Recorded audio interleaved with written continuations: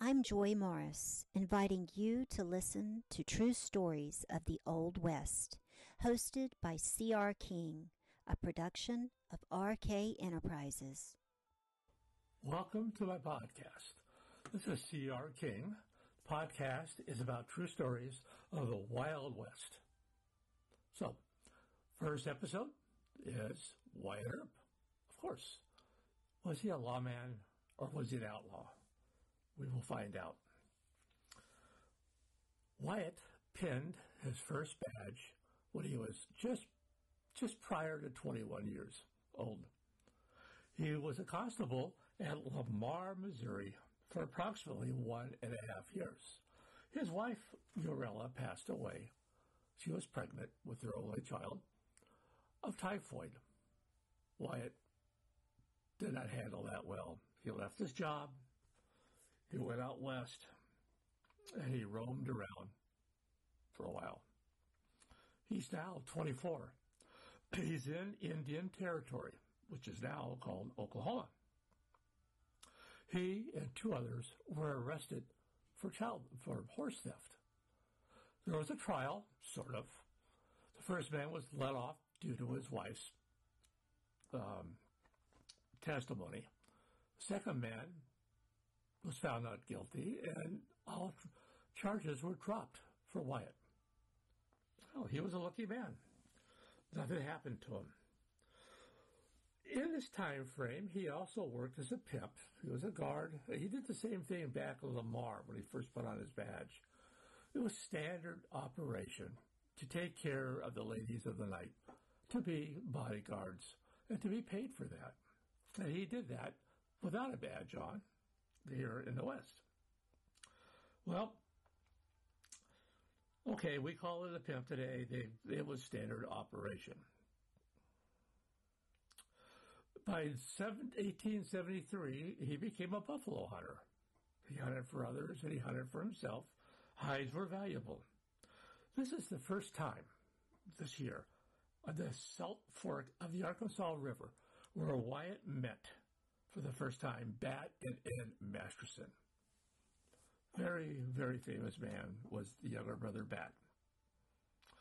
Now, moving on, Wyatt wound up in Wichita, Kansas. He handled himself well. He was 6 foot tall, 180 pounds, solid as just pure muscle. His brother James and his wife Bessie moved there. It was a booming cattle town, and they asked Wyatt to join them, which he did. Well, he handled himself so well that the existing town marshal, Bill Smith, followed his gut, and he asked Wyatt if he would like to be a deputy. Quickly, Wyatt agreed. Off and on, he was a deputy. He wore the badge, but it wasn't considered full-time. The following year, there was an election for town marshal, as there was for mayor and other positions. Mike Mager ran against Bill Smith, and he won. Mager kept Wyatt Earp on. He also hired another man and expanded his police force of 5. Well, the one thing about Wyatt was when he put on a badge, he was all lawman. Strict to the letter of the law. Here's an example of something that he did that goes to his personality. The drovers did not like Wyatt. There was a new law put in place, no guns allowed. Check your guns in when you come into town. Check them out as you leave. Well, they ignored that. And there was a shooting or a stabbing or just fist fights, a lot of trouble. Drovers did not get along with Wyatt and they hated him. So they came back into town, but led by their boss, a man by the name of Manning Clements. Manning was a big-time rancher out of Texas.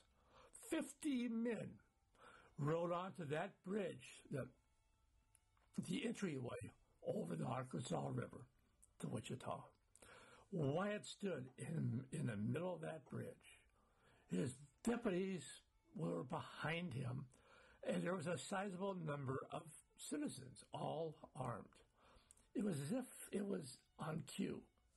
The citizens and the deputies branched out in a semicircle around that bridge, loaded, arms aimed, waiting for Wyatt's signal.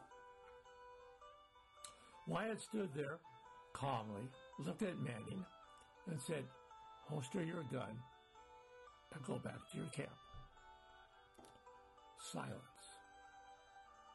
Wyatt repeated himself, "Holster your gun and go back to camp." Again, silence. Manning holstered his gun, turned, and he left. His 15 men followed him. The deal was over with. Nobody was arrested. Nobody was shot. Nobody got hit. Wyatt Earp prevailed. He was straight. He never laughed. He never smiled. He had a reputation, and it was getting bigger and bigger. And they obeyed him. That's Wyatt Earp. So, I mentioned already that Marshall Mager went up against Bill Smith and won, but in April of 1876, there was another election. Bill Smith wanted his job back, and for whatever reason, Wyatt Earp really liked and got along with Mike Mager, and he backed him. Bill Smith was not happy. He and Wyatt got into a fist fight. Wyatt was pulled off of him by Mager, the Curtin-town marshal, and he was fired on the spot. Well, Mager won re-election. He wanted to rehire Wyatt. The town council said no. 6-2. He's out. So, Wyatt left. He and his other younger brother, Morgan, went to a little town called Deadwood. There in Deadwood, he and his brother cut down the trees and cut up firewood and sold it. That's how they made a living. By the way, he was the marshal, or assistant marshal, I should say, in Wichita for a little over a year. All right, so moving on. There were problems in Deadwood. In the first place, it was not a part of the United States. It was Indian land. We had no right to be there, but they discovered gold. And there was also no law. The Wells Fargo stagecoach had contracts to move the gold out, and they were constantly being robbed. So they sought out Wyatt. They hired him. He was the big shotgun guard, if you will, for Wells Fargo on this one particular trip out. Wells Fargo published it in the papers. Well, as that stage left Deadwood, a whole body of outlaws were following it, and they trailed that for quite some ways. They stayed away from the distance of the stagecoach so that Wyatt could not take aim and shoot anybody. He was so feared and so respected as a lawman and as a gunman. Stagecoach got through. The gold was delivered into the banks. Wyatt was paid handsomely. The outlaws didn't get a dime. And things moved on. So, what happens next? Well, guess what?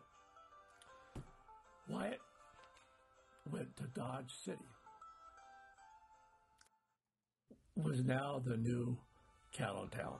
As the trains moved towards the west, the towns became boom towns, moved as well. Wichita didn't have much snap, So he was happy to leave that because he did go back to Wichita for a time and then over to Dodge. There, Wyatt, with his brothers, became Lawman. When he arrived in Dodge, the mayor of the city hired him as the assistant marshal of the town. Bat Masterson was county sheriff. Wyatt hired Bat's younger brother, James. And as it turns out in history, James was a better shot, a faster in the draw, and a better lawman than either he or his brother Bat. Anyway, but they became friends and they worked together. Dodge City was more wild than Wichita, and Wichita was wild. Wichita's nickname was the Wicked City, or Wickedest City. Dodge City was named the Queen of the Cowtowns because it was bigger and they had a lot more problems. Every single day there was something going on. In the evening, it was it was Wyatt and it was James who curtailed the town and dealt with it. Okay. One day,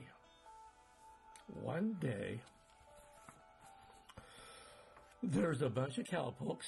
Again, they did not like Wyatt. They were polite to the women in the town, but they were not happy people. And they, too, refused to remove their guns. And they were buffaloed by Wyatt and others. Buffalo is when you hit somebody on the side of the head with this gun, knocks them out, or dizzy anyway, takes them to jail. That was Wyatt's extent of capital punishment or any type of punishment. If he couldn't reason, he'd use his fist. If that didn't work, he'd use his gun. Either way, he got what he had to do. He did what he thought was best. He was not a believer in shooting people. So he and his men did everything in their power to avoid problems before they got out of hand. Didn't always work. Right now, it's July 26th, 1878, 3 a.m. in the morning. There's a square dance going on at the Comic View Theater. Drunk and fed up, the Texas Drovers decided to leave town, but they also wanted to show that they were the boss. So they turned around and they fired into that theater. The people inside were not injured. They all hit the ground. Luckily, nobody was hurt. But they said it felt like there were 100 shots firing through that wooden building. Wyatt was there, and they almost hit him because he's out front. They left in a hurry. One man lagged back a little bit. He made extra shots. Wyatt ran out. He couldn't get him because the horse was too fast that he was on. His name was George Hoy, H-O-Y. He and James were in the middle of that street, and they fired, and they hit him. He fell off his horse. A month later, he passed away from his wounds. Wyatt took credit for that shooting, his first ever. But we're pretty sure, and we cannot prove it, that James Earp did the shooting. Why do we say that? Because he was a far better shot. So, if you want, you can mark that off as a Wyatt Earp shooting. That's fine. Who knows for sure? Wyatt had another older brother, Virgil. In fact, Virgil, Wyatt, and Morgan were known as the Fighting Earps. All three were lawmen, here or there. Virgil was a lawman in Prescott, Arizona. He got hired to be the deputy U.S. Marshal of the territory, assigned to Pima County. He wired his brothers and said, join me at this new town called Tombstone. The brothers did. They were very close to each other. Just so you know, in the early part of '79, Tombstone, they discovered silver. It became a boom town, as I said. By mid-December of '79, there was a population around 900, and that population would grow 10, well, I shouldn't say 10 times that, to about 5,000, if not more. Out of that 900, there were 150 by themselves from San Diego, California. Most of the people in Tombstone came from San Diego. So when he got there, Wyatt was appointed a deputy to Virgil for Pima County. But it was decided by the politicians to separate and form a new county. And they called that county Cochise. And Tombstone was the county seat for a while anyway. Wyatt resigned his position on January 29th. Okay? He did so because he wanted himself to run for re-election and become the county sheriff. Well, he lost. Bob Paul won. He appointed Johnny Behan to Wyatt's old job. Behan was a former legislator, and he had lots of political contacts. This was a political appointment. Wyatt's time on the job was 6 months. Altogether, Lamar, Wichita, Dodge City, and here in Tombstone, his total time as a policeman was 6 years and 10 months. We all know about the OK Corral. We all know what happened there. There was a shootout. Again, there was a law. No guns allowed. Check them in. Check them out when you leave.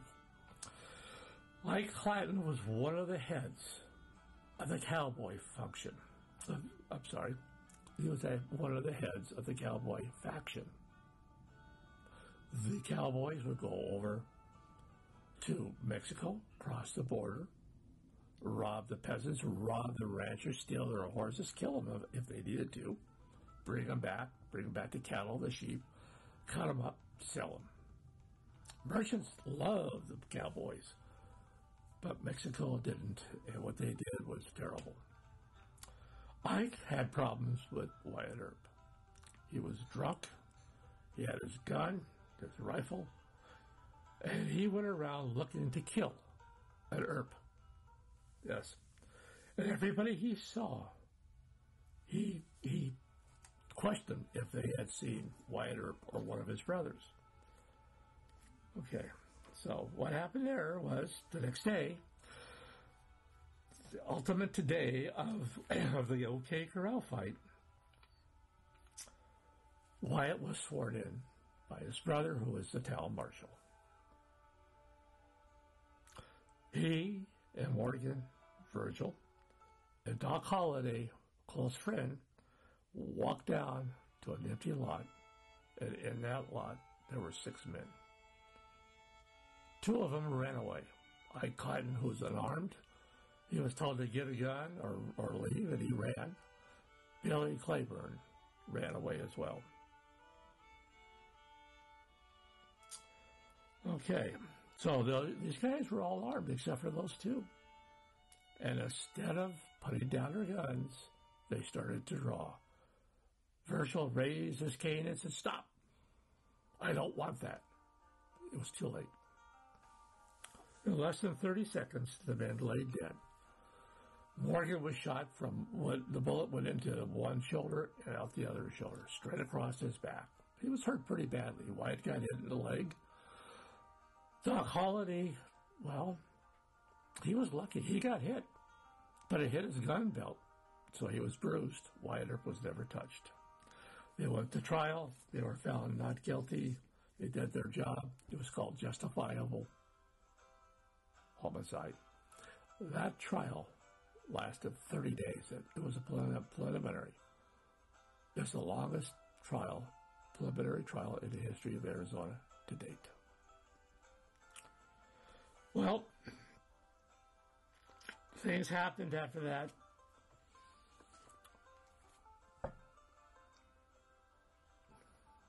Not sure how to say this, but Virgil was shot as he was crossing the street one night. He lost the use of his right arm. The bones were shattered. He was lucky to be alive. He almost didn't make it. But he was a cripple. Oh. Then he was under guard in a hotel while he healed. On December 28th, now remember, the October 26th was the OK Corral. Virgil was killed or shot on the 28th of December. And in March, Morgan was assassinated and killed. Wyatt was almost hit. They missed. The then U.S. Territorial Marshal made Wyatt a deputy marshal. He gave him $3,000 to pay for the posse and told him to go get him, to go get the leaders of the cowboy faction that killed his brother and crippled his other brother. Well, that's exactly what he did. 3 men dead. And the posse at Earp and Doc Holliday went to Arizona and other places. He resigned his position. He was a U.S. Marshal for a month. Now, if you take everything and add it up to this time, the total time as a lawman for Wyatt Earp, 7 years. Now, we talked about that, and I mentioned a little bit. He was a pimp. Yes, he was a pimp. And Dodge, his brother was the town marshal. His brother got paid by the ladies of the night. Whether or not Wyatt got any money, I have no idea. I don't think anybody does. But he was a pimp in other towns. Anyway, moving on. He also, in Tombstone, would buy and sell claims. So that was another way of making money. Wyatt was into money. He wanted to be rich. He wanted to be famous. He wanted all of that. He wanted to be respected. He was respected, but he was never really accepted, except by the sporting crowd. Sporting as in the gamblers, the horse racers, the horse track racers, the ladies of the night. So he was arrested as a pimp a couple of times, and then again, and in Wichita and Dodge City, he was paid by these people, by these ladies. Passed away. He got arrested for horse theft. Got away with it. But when he was a lawman that short time with Pima, he did foil petty crime, chase horse thieves, hunted down lot jumpers, hunted down killers. He did it all. But he did now have a record of having killed 4 men. So, what he did now, I should say, is he wound up in San Diego, California. It's a good place to be. He opened up 3 different gambling saloons or gambling dens. They always had a little saloon in there, of course. 3. They were illegal. It was against the law to have gambling inside the city limits, but he did it anyway. Because his old buddy, Mr. Hutsacker, who was his attorney in Tombstone, was the mayor of the city. Things come to an end. Hutsacker was kind of pushed out of his job. He resigned and he went to Los Angeles, Wyatt, after 4 years, left as well. His wife was a gambler, and she was terrible, and she kept losing his money. He'd go broke because of her gambling habits. So, he was lucked and he lucked out. Wyatt was summoned and hired by the Hearst family. Now, why the Hearst? Because Randolph Hearst was in Tombstone for a short time, and he had hired Wyatt as his bodyguard as he hunted for more silver. He didn't do well, so he left. But up in San Francisco, he was the owner of the Examiner, a yellow sheet journalistic type newspaper, but the largest. And his editor, Andy Lawrence, they called him Long Green, because the stuff he did under the table was being threatened constantly. So his job was to protect Andy Lawrence, and he did. And he was flush again. And things happened, like I said. He's always looking for a shortcut to earn money. His mainstay was gambling. And before I move on to what happened next here, going back to Tombstone, Wyatt Earp was the head of a gambling syndicate. Saloons, the gambling tables, they all had to pay him a piece of the money for protection. Didn't know that, did you? It's true. December 2nd, 1896. The Fitzsimmons-Starkey fight for the heavyweight champion of the world was going to be held in San Francisco, And Mr. Lawrence and his crew got Wyatt Earp to be the referee. It was a hell of a match. Fitzsimmons had Sharkey beat. There's no doubt about it. There's way too many people watching that fight to argue with. But suddenly, Wyatt declared Starkey the winner and gave him the prize money of $10,000. Why? Because he claimed that Fitzsimmons hit Sharkey below the waist. In reality, Fitzsimmons knocked him out. Knockout punch. That's not in the waist, that's in the head. Wyatt was arrested. The case was dismissed. He was being tried in the wrong court, and Wyatt left. He also left with $2,500 for being the referee of that fight. Kind of underhanded money being handed out to him. Okay, so in 1909, Arthur Moore King was a policeman, was fired because all of the City Hall people were fired. The mayor was forced to quit. Los Angeles was a dirty town. The police department was a dirty town. And Arthur was a bad man for the town marshal. He did his job well as a policeman, but he was asked to collect money, and he did every month, every week, whatever it was, the time element. And he lost his job. 3 months later, they brought him back. Captain Flammers of the Los Angeles Police Department was told to clean up the police department. He brought him back, he talked to him, he offered him a job under the table, not wearing a badge, but a bounty hunter, a private policeman in those days. His job was to be the deputy of this other man who had more experience at it, to go out and to bring back those men and women who had escaped or paid off their cards and left in a hurry to other parts of the country. That other man was Wyatt Earp. Wyatt Earp was 60. Arthur Moore King was 25. And together they were partners. Wyatt Earp, last deputy, in a sense, was Arthur Moore King.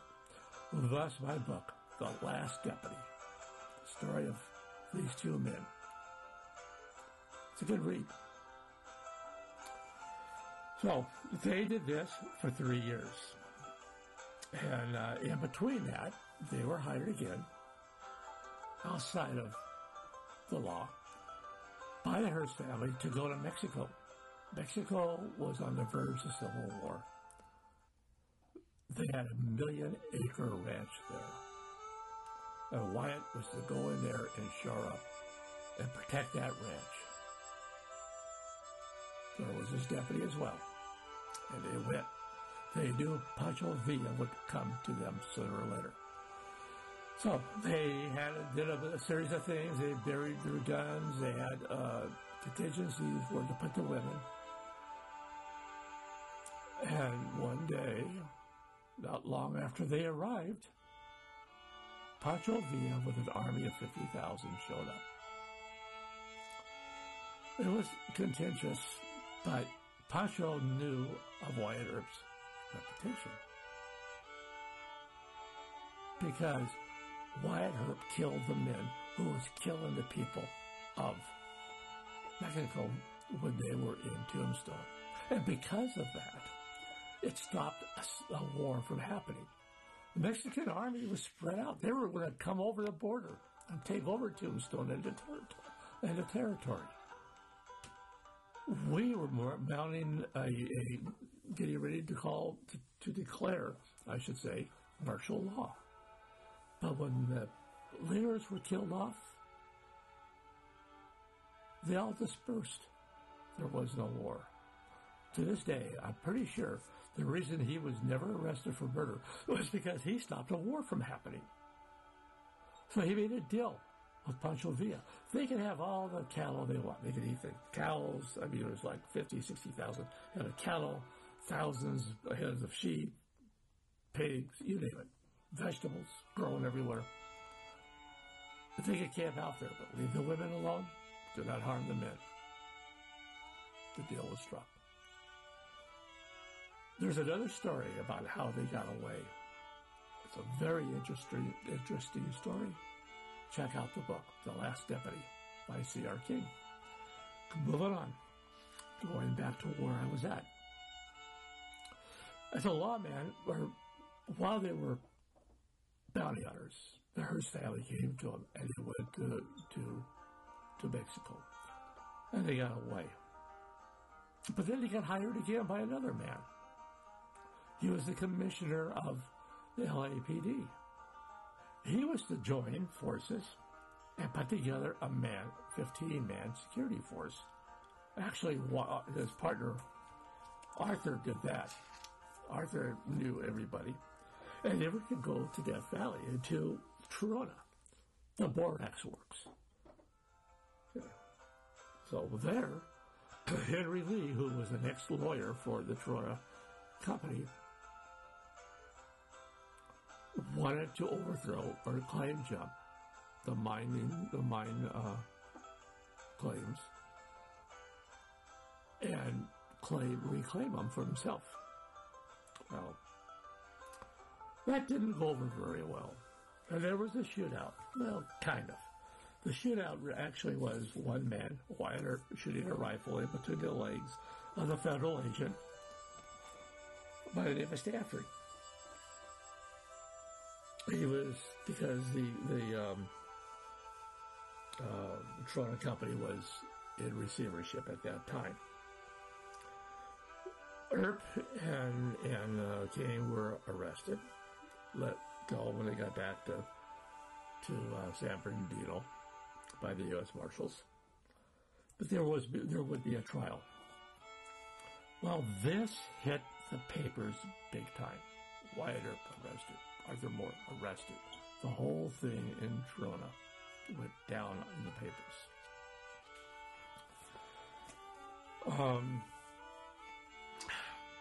Then, a few weeks later, in Los Angeles, there's a man, had a lot of money apparently, Peterson, and he wanted to gamble. So Wyatt and some others set up a gambling game of Fargo in a hotel. Totally illegal. Somehow, oh, by the way, it was fixed. But somehow, Los Angeles police got a hold of it, crashed in through the door, arrested Wyatt. And they charged him. But the charges were reduced to vagrancy, because they arrested him before any money changed hands. There was really nothing. Anyway, so what happened here was, well, they had enough. Wyatt and Arthur Moore were fired. That was 2012, or no, excuse me, that was 1912. And they split up. They were no longer friends. They did not like each other. Wyatt was getting crazy. He was drinking. Arthur was married. Was trying to move on with his life. So, in summation, Wyatt was a frontier lawman for a few years. 7 years. If you count the 3 years he was a bounty hunter, you could say 10. But he did not wear a badge. He was a pimp in most of the towns that he worked in. He did kill 30 men. You could call it justifiable. You tell me. And that's basically it. So, my question to you, knowing what I just told you, what was he? A lawman or an outlaw? Before I let you go, he never received acceptance into the upper echelons. He made fortunes and he lost fortunes. He died at the age of 78 in Los Angeles. He was pitiless. His wife had gambled all their money away. Good luck, everybody, and stay tuned for the next episode. Stay tuned for next week's tale.